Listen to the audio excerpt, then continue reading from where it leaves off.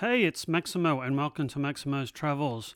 Today we're taking a day trip from Kyoto to Nara. We get to see the Tōdai-ji temple. We wander through Nara Park and get accosted by some very friendly deer. We get to see the world's biggest bronze statue of the Buddha. We see other people get accosted by friendly deer. We get to wander around very tranquil traditional Japanese gardens. We see yet more deer. We take the bus and regional train and head back to Kyoto. For dinner, I head to an Italian restaurant and have an interesting meal. Join me.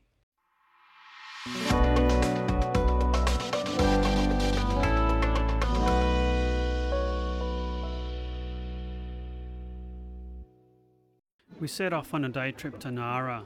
Nara was around 45 kilometres and a 40-minute train trip from Kyoto Station. Once we arrived at Nara Station, we caught the local bus. The local bus runs every 15 to 20 minutes. It takes about 15 minutes or so to reach Nara Park, our destination for the day. The bus ticket was only 250 yen for a one-way ride. That's around $2.50 Australian. Quite reasonably priced, as is all public transport in Japan. There were quite a few people trying to get on and the bus was absolutely packed. It was reasonably early in the morning and I'd imagine the bus would just get more and more packed as the day wore on. The journey was about 1.5 kilometres and it was a pretty hot day, and we saw quite a few tourists waiting at the bus stop were unable to go on because the bus was so packed. So my advice would be to get on at Nara Station and go the full distance via bus. It didn't take us long and we arrived at Nara Park. Nara Park is the home to many, many different shrines and temples, as well as extensive gardens and so many wild but placid and friendly deer. Now, it just wasn't one or two deer, it was hundreds and hundreds of wild deer, all scattered throughout Nara Park, all waiting to be fed rice crackers that are eagerly being sold by countless vendors that were also scattered around Nara Park. In doing some research about visiting Nara and Nara Park, I did come across a YouTube story from a young lady that was bitten by a tick that emanated from one of these deer. She got very, very sick.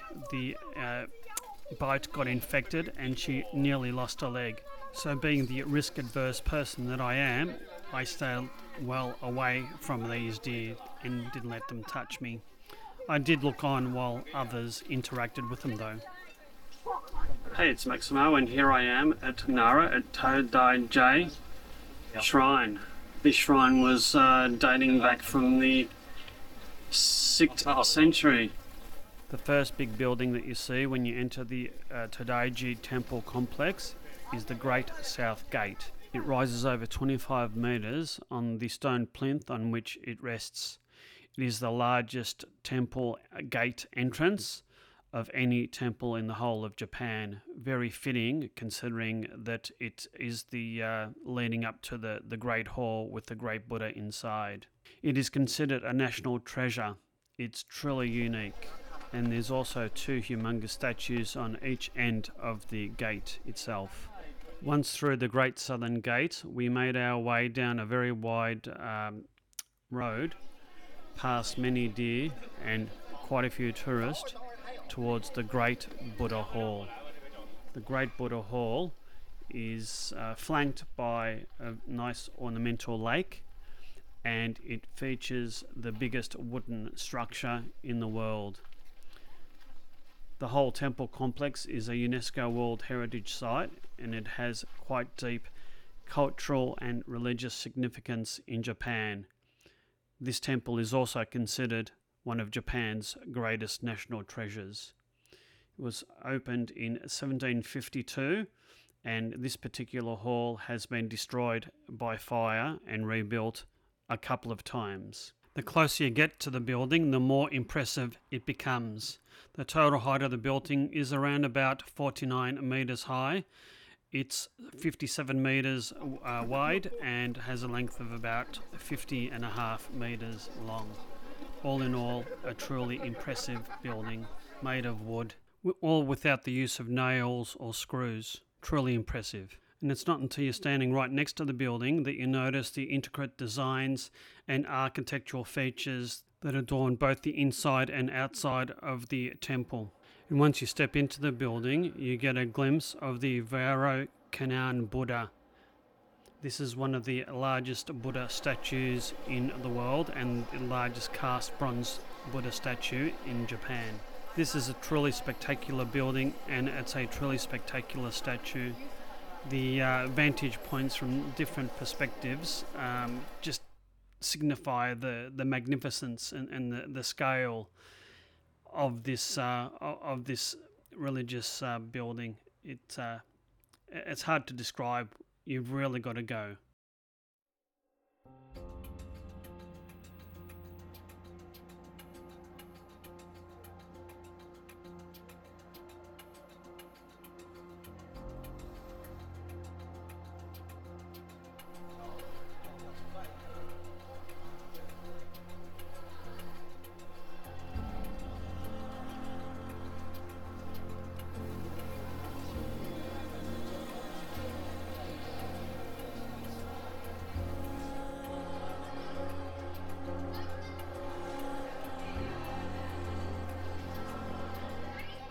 And if you're wondering what these people are doing, well, this hole through the big pillar is said to signify Buddha's nostril, the statue that is. And for those that can actually fit through it, they'll be able to seek enlightenment in the next life. I don't think I'd get my arm or leg through there, so it looks like I'll have to live my next life in unenlightenment, if that's the word.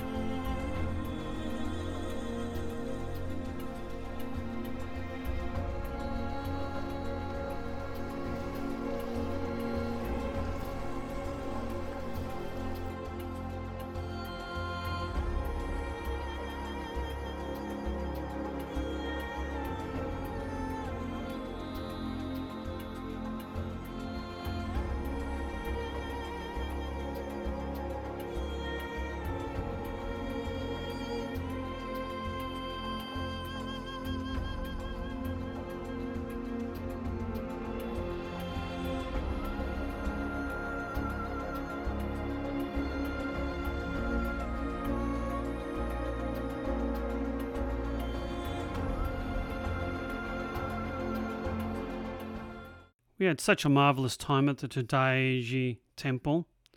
Next, we made our way to the Ozai-gen Garden and Museum Complex.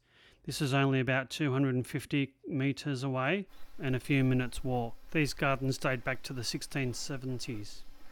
There's actually two gardens. One is a strolling garden and the other one is a more formal garden that contains a pond and was intended to reflect the natural surroundings of mountains and waters. So you get two gardens for the price of one, and each garden was created in a different period. One was created in the Edo period and the other one in the Meiji period. Before we went to the gardens, we spent some time going through the museum. Thank goodness it was air conditioned and we were able to get some respite from the heat and humidity outside. We spent a little bit of time going through the museum and looking at all the different artworks. The artworks were collected by an industrial family, the Nakamura family, over 3 generations, and the family actually bought the gardens and built the museum to be able to show their collected family artworks. The museum wasn't huge. We finished there in about 15 minutes and then started to have a stroll around the very impressive gardens.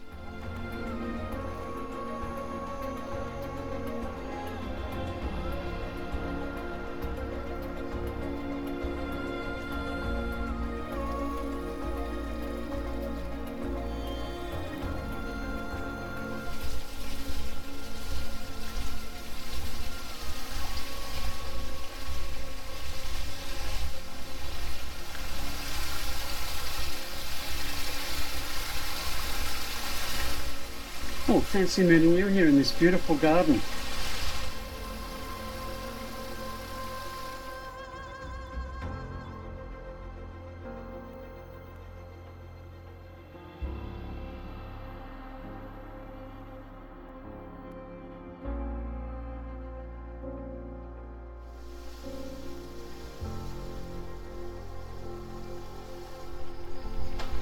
It's just so peaceful and tranquil here. It really is.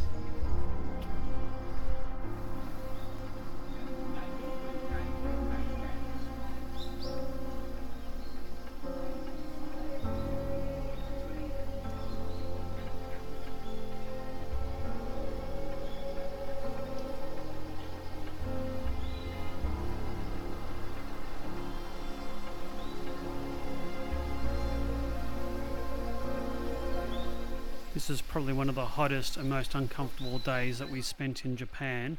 Whilst the gardens were fantastic, the heat and humidity really took it out of us. We decided to slowly make our way back to Nara Park and catch the bus back to the Nara train station and back to our hotel in Kyoto. Along the way we saw many deer and many people interacting with deer.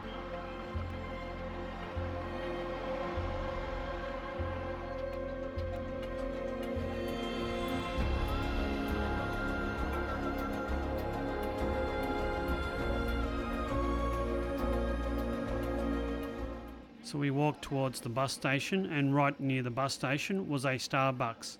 We decided to go in and rehydrate and have a iced cold matcha. We jumped on the bus and headed back to the Nara train station.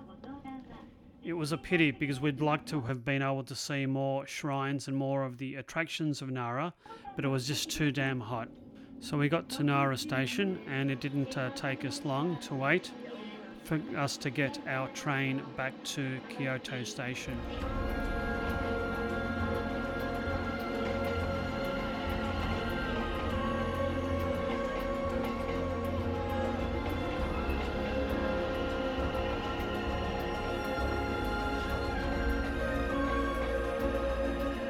We would have liked to have done more in Nara, but the heat and humidity did get to us. We made our way back to Kyoto for a well-earned rest in the hotel.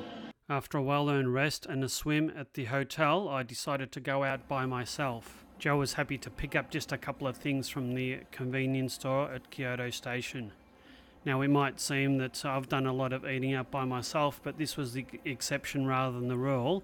And I guess, found that it was easier to take extended videos of my restaurant capers by myself rather than with Joe. We went to the Cucina Italiana, which, by the way, it's rated one of the top 5 restaurants at Kyoto Station. The ambience was really good. It was quite an authentic Italian experience, and the food was great too. Sake Kampai.